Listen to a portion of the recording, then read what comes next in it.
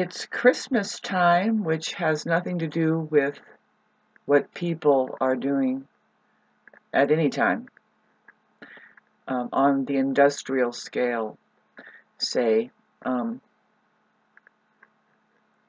What thinks it's more real than the sun and the sky, and how to live on the earth. But, well, could be all relative. We see some things on the earth that we can't explain that is man-made. And so, but whether it's man-made or woman-made or not doesn't matter. We don't know where that civilization went. That what it is whatever the knowledge was held there. See, it's memory. It's really the way that the mind was used there, right? What we have is abuse of mind, which some of that would be to let it use you, to just go into meta. That's really what the mind is. If you really want to know the original encapsulation of the false light, which is the mind, it's called narcissism and narcissists. And now, getting back to a story, say, right now we have this story of, if you look at all of it, it's so interesting to start running the story, the narrative together,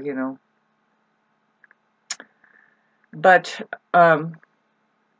as far as Jesus only able to be a story at this point, as far as that depicted person or angel or somebody, but I know her as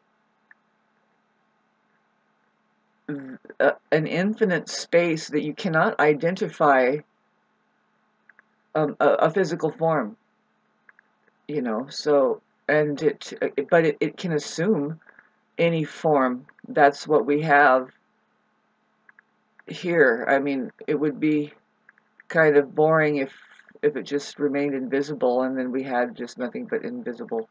There is an invisible. That's what we're saying. And until the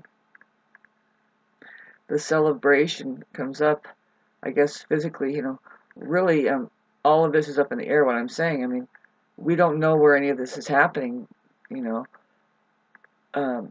We have these amazing heads atop of our necks that, like I said, it's a lot more than visuals. And the way that you can say, well, I'm not really controlled by my hell box up here. At the very, very least, really, it's the most we can do is graduate awareness away from there and be just as awareness. That's what being is, which is just this moment now. See,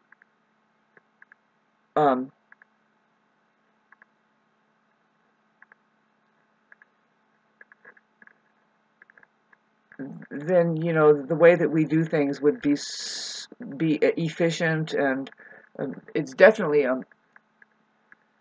reflecting on how we treat the environment. Really is just how we look at ourselves in the big picture, and the narcissist doesn't self-reflect at all. What that is the mind fully encapsulated. So it's just like meta. So if you can imagine, like, meta literal goggles being put on, that is like the synthesized version. See, it's a trip because it's like, in case you didn't become a narcissist, here is like this weapon, like a slam, to get into meta. Now, I know that there is a use for the technology of holographic readout, and I'm excited to see what happens in not necessarily 7 years, but we will know what they've been looking at as far as complete transparency. We will know. They will have a very crude way of hooking up the mind directly to something that, let's skip that era, you know what I mean? We just want to get back to our intellectual belongings as the wonder of what we are as DNA structure, like say as the biological glitches that are happening on this plane. The playing with technologies and stuff is overboard, coming from an aliens that say, oh, what is here in this universe, we want to hijack it, we want to do so many things. Maybe, is it a hijacking, or is it just like coaxing along, and we're becoming more technologically advanced so we can go back into outer space? And there's other ways to travel through outer space and to know your intellectual belongings property, through meditation. And what was Christ Jesus even talking about?